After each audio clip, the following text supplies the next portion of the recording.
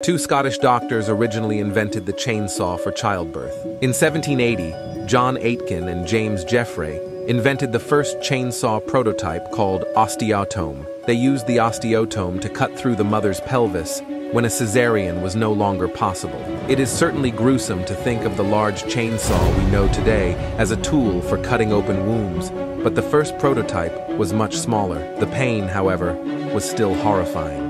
Which of these facts did you find the most terrifying? Let me know in the comments. Follow me today and learn something new tomorrow.